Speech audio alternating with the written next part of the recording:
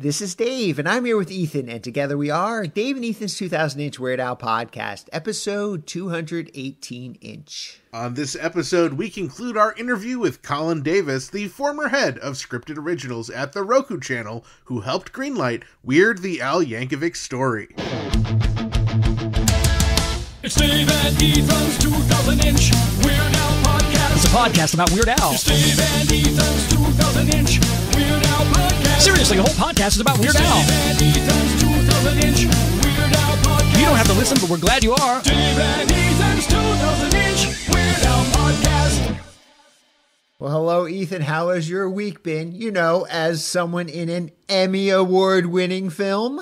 Honestly, it's very cool, but it's not nearly as cool as getting to be in a project that I'm so incredibly fond of the end product, the vision, and everyone who worked on it. I agree with you 100%. It can't feel any better than February 14th, 2022, when we were first on the set contributing to such an incredible piece of art and Weird Al history. Now, we didn't get great news on Monday, but it was still Weird Al related, so let's get on to what's happening in Weird Al related news. The 75th Primetime Emmy Awards were held live this past Monday, January 15th, airing on Fox, and Weird the Al Yankovic Story was robbed of both of its remaining categories. While Weird the Al Yankovic Story did not win Outstanding Writing for a Limited or Anthology Series or Movie, nor did Daniel Radcliffe win for Outstanding Lead Actor in a Limited or Anthology Series or Movie, in our hearts and in our minds, and you better just go along with it if we say they won, they are the true winners. For now, that means that Weird the Al Yankovic Story took home 2 out of the 8 Emmys it was nominated for, which is incredibly cool and still pretty stinking majestic. We are still holding hope that a recount will occur, as well as future Weird the Al Yankovic Story Emmy wins for Lifetime Achievement, and that they will retroactively add the award for 2023 Best Background Acting Duo. And we are also here to apologize on behalf of our no good, stinky, piece of crud intern, Frank.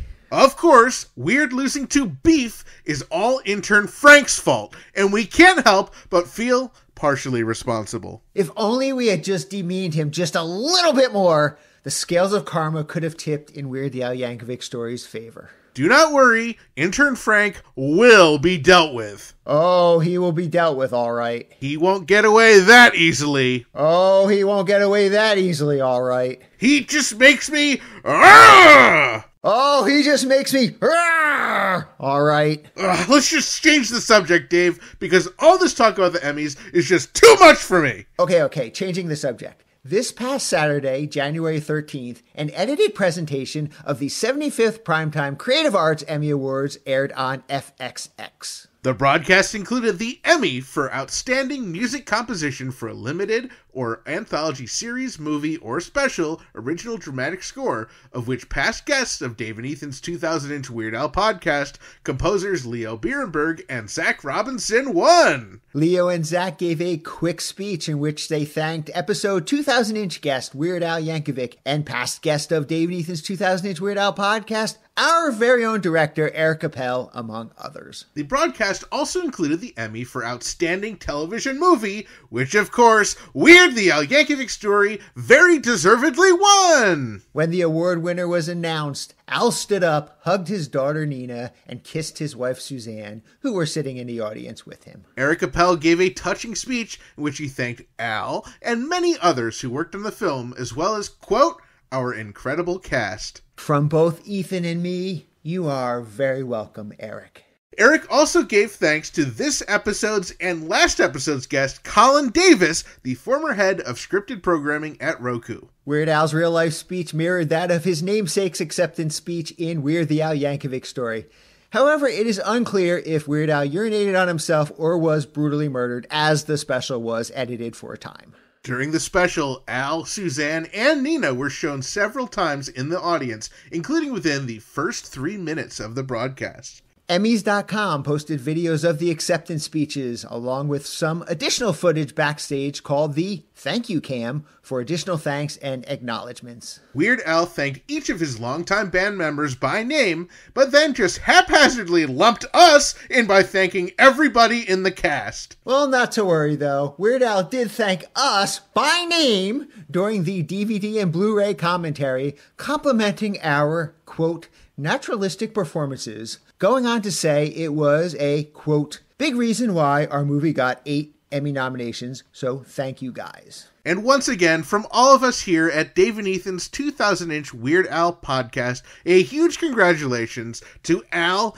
Eric, Leo, Zach, everyone who worked on Weird the Al Yankovic Story, and of course, everybody in the cast. In additional Weird the Al Yankovic Story related news, Weird the Al Yankovic Story is finally available to watch in France and Switzerland. If this applies to you, you can watch it right now via OCS or ACS, the French pay television networks. And if any of our overseas listeners do watch, please let us know if they've translated our award-winning fist bumps into French or Switzerlish or whatever they speak in Switzerland. Weird Al showed up at the premiere of past guest, friend of the podcast, and our co-star in Weird the Al Yankovic Story, Jonah Ray's brand new film, Destroy All Neighbors. Jonah stars in the comedy horror film, which made its premiere last week at Beyond Fest. And the film is available now on Shudder if you want to check it out. As a reminder, this coming weekend, Weird Al is scheduled to be taking part in 3 events at San Francisco Sketchfest. On Saturday, January 20th, Weird Al will be performing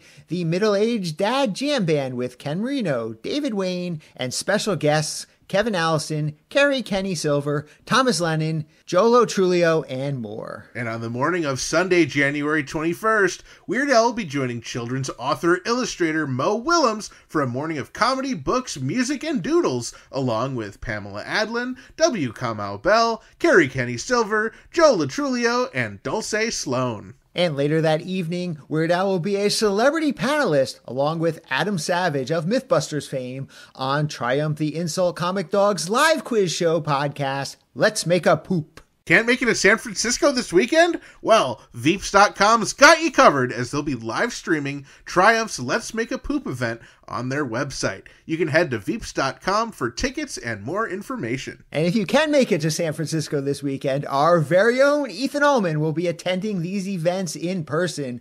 So if you too are attending, please stop by and say hello and pick up a few wooden nickels for you to poop on. And now it's time for What's Happening in Steve J. What a Guy related news. This month marks the 73rd birthday of Weird Al's longtime bass player, Steve J. Steve is, of course, an accomplished bassist, having released 11 solo albums of his own, in addition to 3 highly acclaimed archival field recordings. Steve's birthday falls later this month on January 26th. So from all of us here at Dave and Ethan's 2000-inch Weird Al podcast, happy birthday, Steve! This episode is brought to you in part by vegan burrito restaurant Burrito Burrito, home of the 2-pound double-wrapped in a quesadilla Burrito Burrito, and Wizard Burger in Albany, New York. Come on down to Burrito Burrito and Burrito Burrito, your Burrito Burrito, and Wizard Burger for mouth-watering, loaded, dare I say beefy, vegan burgers. From Albany to Uranus, Burrito Burrito and Wizard Burger feed the hungry with out-of-this-world, plant-based, real food, always vegan style. Visit burritosquare.com and wizardburger.com to order ahead. And now it's time for What's Happening in Dave and Ethan's 2000-inch Weird Al podcast related news. If you're in the official Dave and Ethan's 2000-inch Weird Al podcast Facebook group over at group.2000inch.com, you may have already seen pictures of what we consider to be one of the most pretty stinking majesticest tattoos ever. Our close personal friend Jill Hinton, on her journey to get a Weird Al tattoo sleeve, has gotten the world's first ever Dave and Ethan's 2000-inch Weird Al podcast tattoo. You may remember Jill from Ridiculously Self-Indulgent bonus episode 45 Centimeter, our review of Weird Al's concert in Nashville, Indiana from February 3rd, 2023. Adding to her incredible collage of Weird Al imagery and inside jokes is our 2000-inch logo. Now, right now, it's just a black outline, but Jill plans to get it filled in with color later this year. We are absolutely honored that Jill decided to ink our iconic logo on her arm just above Boba Fett playing clarinet. From all of us here at Dave and Ethan's 2000-inch Weird Al podcast, thank you, Jill, and congratulations on the Pretty Stinkin' Majestic tattoo. To see some photos of her Pretty Stinkin' Majestic tattoos, be sure to head over to group.2000inch.com. Okay, and now it's time to continue our interview with former head of scripted originals at Roku, our friend Colin Davis. Let's pick up the interview where we left off on the last episode, already in progress. You said that the heat off of some of the publicity that you guys were getting was an early indicator. When was it sort of officially like, okay, this is a big deal? I mean, it was for me from the beginning. I think, partly because of the spend, right? Again, small in comparison to, what you see for, big features and stuff. However, for Roku to spend this much money on a film, they'd never done that before. So I think, their willingness to help me get that money, to get it greenlit and to get it going was already their first sign that they wanted to invest in this and make this work. I think once you get a little bit of momentum, you're like, all right, let's direct more of the resources that we have. Let's break rules that we had before of, we can't have this thing on for this period of time, because it displaces something else. Let's allow this. We had T-Mobile came in and sponsored it. Let's work with T-Mobile to use their resources to help make it larger and bigger. I mean, we had never thrown a premiere before. We had never done that stuff before at this scale by any means. I think the only thing I will quickly just sidebar is that we did this Zoe's Extraordinary Christmas movie, great group of people, great creator, which was also very well received, got nominated for an Emmy too, which was an extension of that TV show that got canceled. And that was at the time the most we had ever done and was like our first kind of experience going through that process. The first time that, Roku, which had traditionally been is a device company, it's an advertising company, and its content was all library.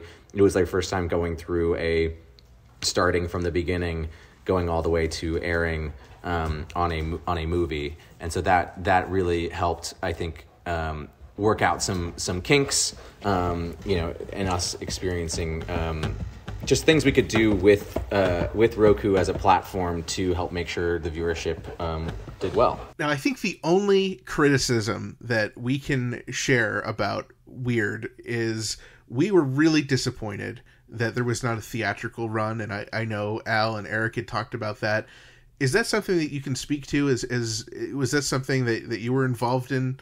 Yeah, and I totally understand that criticism, and I talked to Al about it, I talked to Eric about it, and I think it's totally fair for them to have those grievances and to want to have those experiences. And you, like I, got to also watch it in a theater in New York and in some of these screenings and stuff, and got to experience the fervor and joy around seeing it with a group of people. I think first and foremost, Roku is a TV company. I mean, we quite literally manufacture TVs as part of our business. Right. So, there was a period of time when Netflix and Apple and those streamers also didn't have theatrical releases. I think that was something Netflix did for the first time for Scorsese, to work with Scorsese, is when they started doing that. I think there's a couple things that happen with a theatrical release. First off, you are actually making different deals, which we had not originally made deals for that to be done. And I think at the time of us, greenlighting it and getting it going, there wasn't much like, oh, let's also ask for this thing now, because they were so kind and grateful and so happy this was getting made that we weren't having that conversation up front. I think it takes a lot of planning. Like, we would have had to do a lot more work we would have had to wait longer for it to come out. because we would have needed to spend more money on marketing.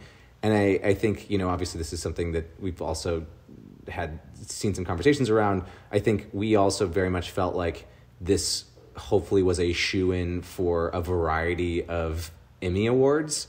And there is the risk, and there has been, and there is the rules that if you are in a movie theater and you do a theatrical release, you don't qualify for the Emmys. Oh, interesting. And okay. I think, so there's a piece of that where, don't get me wrong, how amazing would it have been for Oscar qualifications, and who knows what we would have qualified for. Right. But it was, but it very much felt like there's a bird in hand with these Emmy noms that was not necessarily going to be as obvious with Oscar opportunities. And that goes to people beyond, Al too. I think to see like Zach and Leo get nominated, to see, Eric and Al get nominated for co-writing, like that's an Emmy nomination that I don't think would have been an Oscar nomination. So there was conversations around, awards and where awards work. There was conversations around the logistics of doing that and how that would happen. There was conversations about Roku existentially as being a TV company. So I know we definitely deprived an audience from that experience. And I don't love that happened, but I also think that there was a lot of value to the other side of it, which is all that we got on the Emmy side, on the TV side. And we also could have had an experience where, it didn't have a successful theatrical showing. I don't know if that would have been the case, but if for some reason we put it in theaters and we didn't sell out, and it didn't, and it kind of fizzled there, it could have severely impacted the streaming release. I feel a lot better about it. Thank you. Honestly. And I'm not trying to take a full side here. I'm just trying to paint the more macro picture, because I saw what it was like to watch with a bunch of Al fans dressed up in costume, laughing at that. And it's helpful, it's crazy with comedy, right? Like, when you watch with other people, they help make sure that you don't miss a joke, because you've got more people catching things. Yeah. And especially with some of those Easter eggs in there too, we're like, do we know if people know what song we're referencing here? And, I'm sure there are many people who missed a lot when they were watching at home because they didn't get to sit in a theater watching it. I mean, I just went and watched, Saltburn, for example, in the theater. And I'm telling you, that is not a movie I would have wanted to have watched at home. Only in that, like, watching with a theater and seeing the reactions of people to all those scenes was part of the joy. So, that's just me saying, like, there's obviously there's a big picture to this whole thing. I by no means have any negative feelings about people wanting it to have been in the theaters. I think there's a lot of me that wanted that, but I think for all those varieties of reasons that I spelled out, that's why the decision to not do it was made. And honestly, the consolation prize of TIFF and the Alamo Drafthouse premieres and some of the other screenings that happened is really cool, because even having that opportunity was incredible. And I know every single person that I've talked to just absolutely loved seeing it with a fun audience like that. As did I. I think I've seen this movie, over 100 times, and seeing it in the theater, I kept going back to every screening I could, because it was just really cool. I think watching, there was a screening that I think Funny or Die hosted that had just the whole kind of comedy community out there, and that was really cool as well, because it was, I don't know, I think probably there was a bunch of people in that audience that passed on it or wanted to buy it, but for some reason couldn't make that happen. And I kind of felt a little bit rewarded for the risk that didn't even feel like a risk. Yeah. Getting to see it like amongst my community and seeing everyone respond to it so favorably. Getting to see it in a theater was certainly a special, you needed to be there moments, and it was definitely cool seeing it in a theater. And also very nice to have it on a streaming platform that you can literally watch anywhere. You can just show up at somebody's house, flip on the the Roku Channel and watch the film with them. So it's really amazing. Yeah, there's no barrier to entry. Like, that was like so important, especially having worked at a company that was going to be charging people money to subscribe. Having gone to Roku after that, I was like, oh, this literally, if people want to watch it, it is in their fingertips to watch, and you can watch it a variety of different ways. And no barrier to entry was really important. How much influence did Roku have on the film? Now, you said Eric and Al came to you with a script. I'm assuming a script that was pretty close to finalized, if not finalized. What say does Roku have? Can they say, cut this scene or add something else here? Or is it pretty much Al and Eric's project to run with? We can, and we do. And that is kind of how it works, to a degree. One is Right. like, we're paying for it. So it's like, hey, you're paying for it. So you do have a level of influence for that. And then also, two is, kind of your job, at least the way I see it, is to kind of be the first articulate audience for it. I always say, like, my job is to be a coach. I never played the game. I can't shoot the three. I can't dunk the basketball, but I can tell you, hey, you're really good at shooting the three and you're trying to dunk right now. Or you're wide open over here if you just look that direction. So, yes, like, do we have the ability to give notes and kind of command certain creative things? Sure. That's not usually the way I like to operate. And, this experience creatively for me, it was just in such good hands the whole way through. Eric I had worked with him. We had such a shorthand. Al is obviously one of a kind. They were making something so great. And as they've talked about too, I think keeping each other in check as well. You've got producers weighing in, and we gave notes on the cuts and stuff, but the notes, are really like, I laughed here, or I didn't fully laugh here. Why is that? This scene didn't fully track into that moment, or, where it just kind of felt a little longer than it needed to be in these places. I think that's really where, we could be helpful. And even that, I don't even know if the feedback I gave, ultimately helped shape it, or if they were going to get to that conclusion anyway. We didn't give notes that, they contested when we got to, like, the cut of it.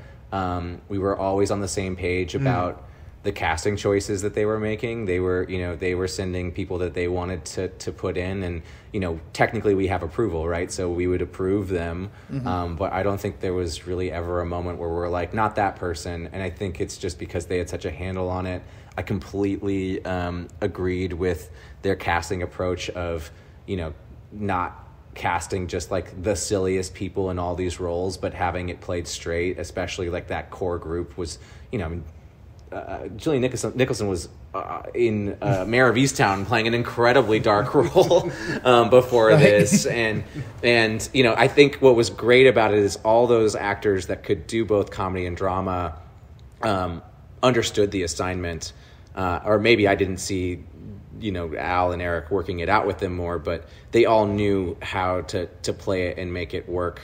And I think there was just a real consciousness about, where these moments are happening. What's funny, I will say, the scene that sticks out to me, and I love it, but also feels kind of like the silliest tonally, is the pool party scene. Just because it is kind of everything being thrown in at once with all these different characters, and it gets kind of wacky and kind of wild, where the scenes leading up to that hadn't gotten to that place yet. And there is the famous, for your listeners, the accordion shot that Eric I know has talked about like, give me my accordion, and those three accordions pop in, and they decided to cut it because that just felt a little bit non-diegetic to the tone they were doing. I think there was another scene too where he was going to turn in the demo, and he like pushes a lady in his process to doing that, and it was also kind of silly and very funny. And I hope people get to see those scenes. But they got to those conclusions to not use those themselves. That was not some kind of contentious network battle. By any means. So no, it's this it's my job does involve giving notes for sure.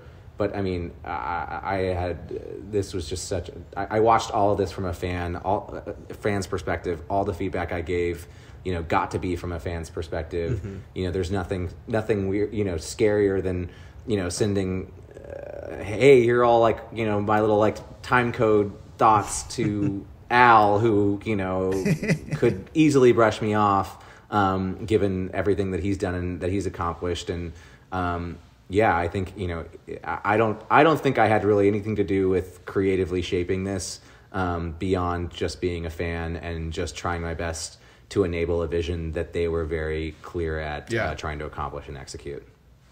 Now, day to day, as they're filming, as they're editing, are you joining them on set? Did you have that opportunity? I did, yes. I mean, I am watching what are called dailies. So every day I'm watching, you know, what they had shot. They get kind of uploaded after a day of shooting, so I can go and look at them. I went and visited set a couple times. I didn't stay on set all the time. I think, you know, I was there for, I think, 3 days of the very short shoot. I went for the pool party scene, which was a blast. And it was, and let me just say this, like, I've been on many a sets now. This set was so warm, so comedy forward, so collaborative. I mean, Al there every moment, you know, Dan, so I was there the last day that Dan was there, and he wrapped up his scene, and he could have been a star, as we've all stereotyped stars, and been like, all right, peace out, you know, or could have gone to his trailer. But instead he hung around with people. He was working with young Al, showing him some accordion tricks. Oh, and wow. Was just, you know, and it's just, it's a testament to Dan, but it's also a testament to the set that they created and the experience they were having. I mean, if everything I work on and get to be a part of can have the energy, the creativity, and just the vibes that this had, I mean, this would be truly the best job ever. Wow. We recently chatted with Eric Appel about the film in a pretty extensive interview, and he said that he would be open to the possibility of working with Al again, you know, outside of the weird universe. You know, you, as of early 2023, now work at Sony. Your position is Executive Vice President of Comedy Development at Sony Pictures Television Studios. Do you think that maybe we could wish upon a star to see you working with them again? I mean, I would absolutely love that. Of course. I can't say that there's any tangible things happening at this moment, but you know, I still talk to, especially Eric, fairly regularly. You know, Al and I have exchanged some nice notes since I left Roku, and you know, I would be happy to be any sort of behind the scenes champion and enabler of something they would want to do together.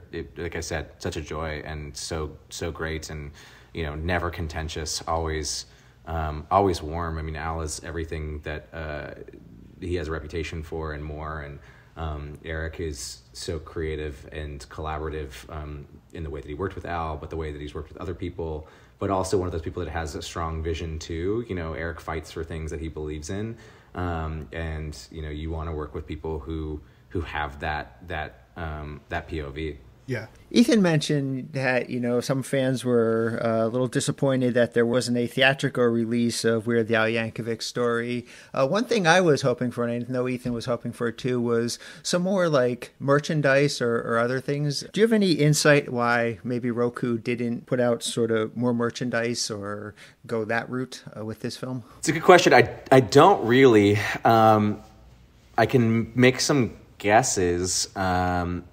You know, I think that's part of the product of being a new platform. I think there are always kind of legalities around likeness and who is what. You know, I think both Dan and Al have such a pre-existing footprint and reputation and, you know, just image likeness out there that I don't know if it made, and I'm now just guessing, if it made sense for Roku to try to collaborate in that process. You know, this is obviously an original film, but you know, that combination, both those folks have, you know, merchandise out there in ways that are well beyond us. So I think you know, chalk it up to new place, a studio that hasn't, you know, traditionally made a bunch of merch surrounding a project, and you know, the legal tape of trying to stand that stuff up is a lot harder than let's just make a T-shirt and print it, or let's just do, there's a lot of approvals, there's a lot of cooks in that kitchen, there's a lot of lawyers in that process, and I think and then there's a lot of projections of, is this going to again be profitable, which I think is an annoying but an important part of all these equations. Is we're doing this for money, right, and not just for fandom.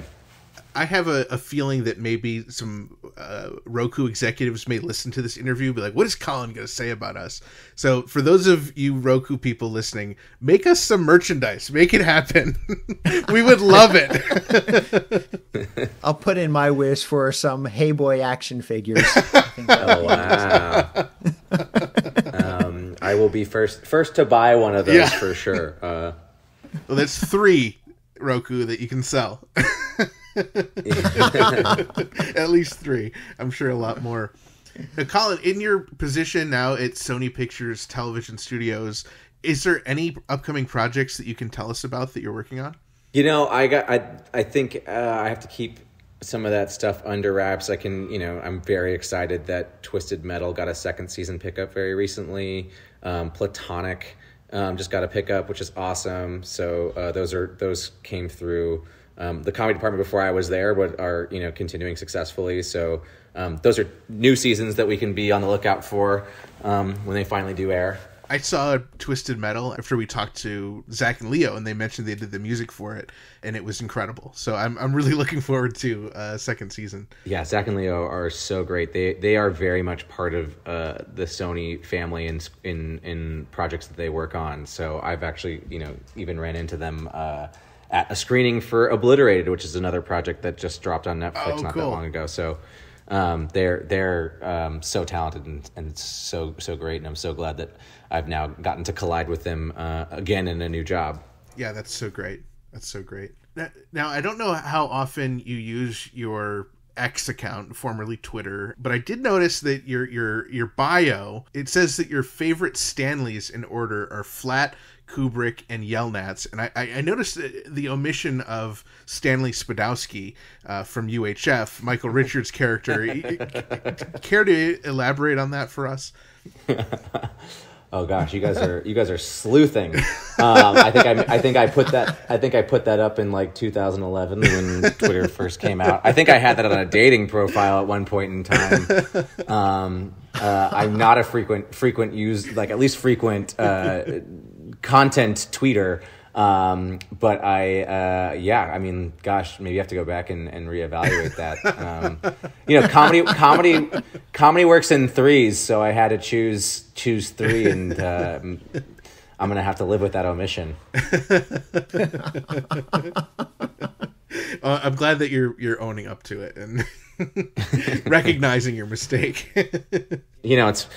It's funny. I got a call from Stanley Tucci the other day, who was also upset. So there's.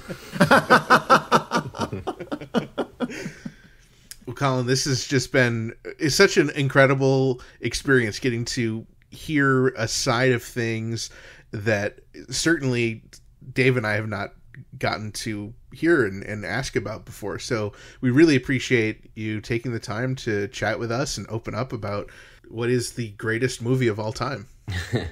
I agree, and thank you for letting me talk about it. It is truly just the greatest joy to be able to, and what an experience, and what a bunch of incredible people behind this at every level, from obviously Al, but to the cast and the crew, and the Roku people who worked really hard to do something different for Roku.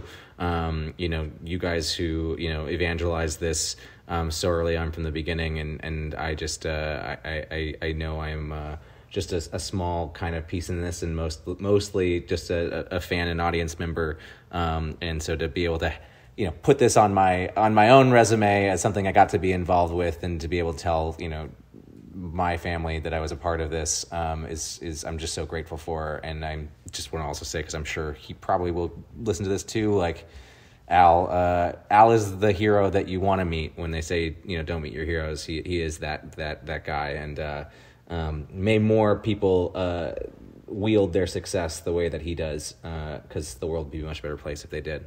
A huge thank you to Colin Davis for chatting with us. What an insightful interview. I love that Colin shared so much about the film with us. Oh, absolutely. And from all of us here at Dave and Ethan's 2000-inch Weird Al podcast, we can't say it enough, but a huge thank you to Colin for greenlighting Weird the Al Yankovic Story. Weird the Al Yankovic Story has brought so many smiles to people's faces, and with all the awards the film has won, it clearly was the right choice. This episode is brought to you in part by Discover Darwin, promoting tourism in Darwin, Minnesota. Not only is historic Darwin, Minnesota beautiful, it's also very cold. This week, the weather forecast for Darwin, Minnesota is very cold, with average temperature for the week not expected to reach positive numbers on the Fahrenheit scale. Yikers! The high temperature this week is expected to reach 6 degrees Fahrenheit, with the low temperature hovering around negative 12 degrees Fahrenheit. What are those temperatures in Celsius?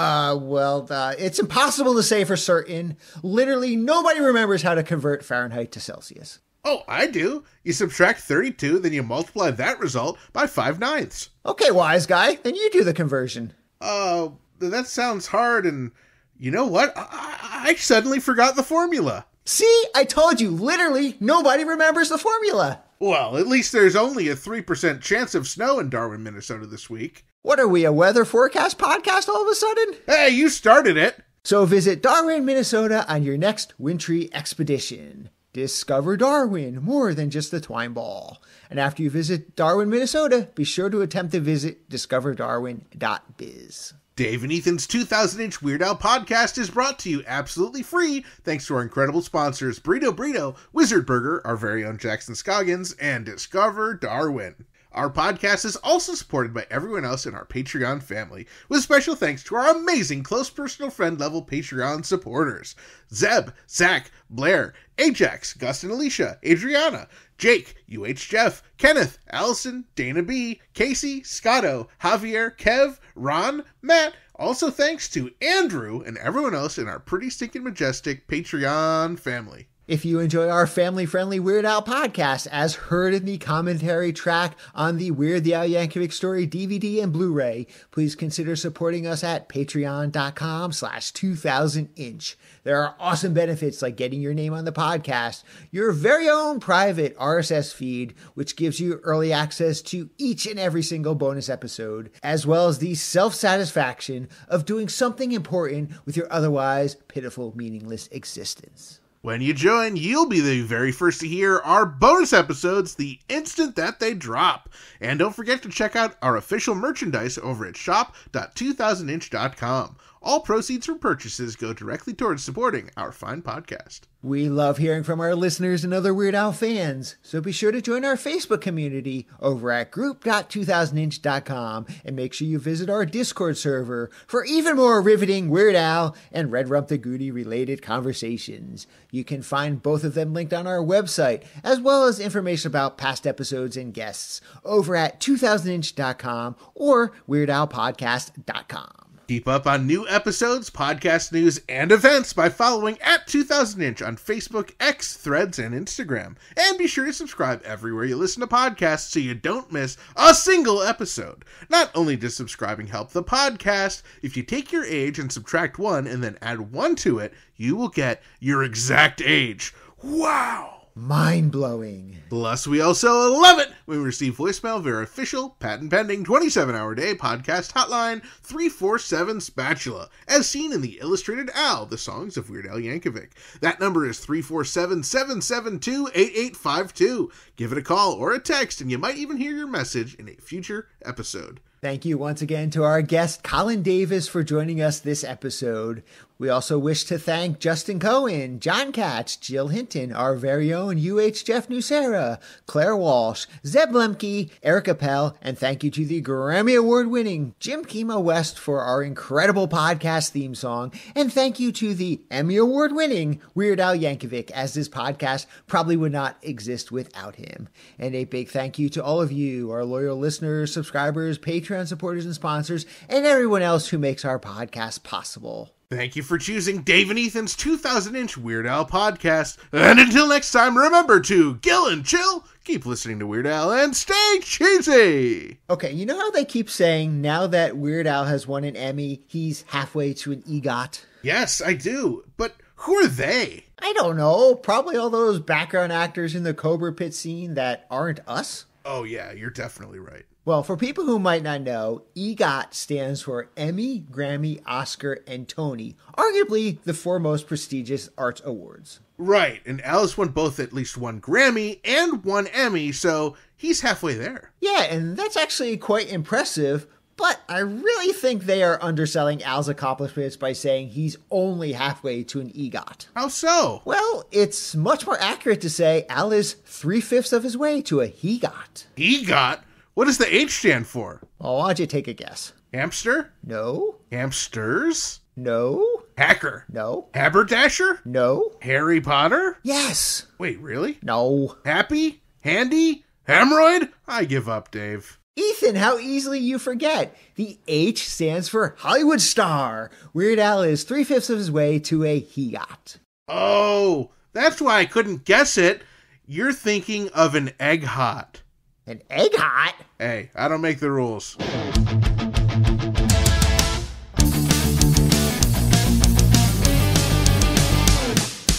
That was Dave and Ethan's 2000-inch Weird Al podcast, episode 218-inch. With a name like Dave and Ethan's 2000-inch Weird Al podcast, it's got to be good.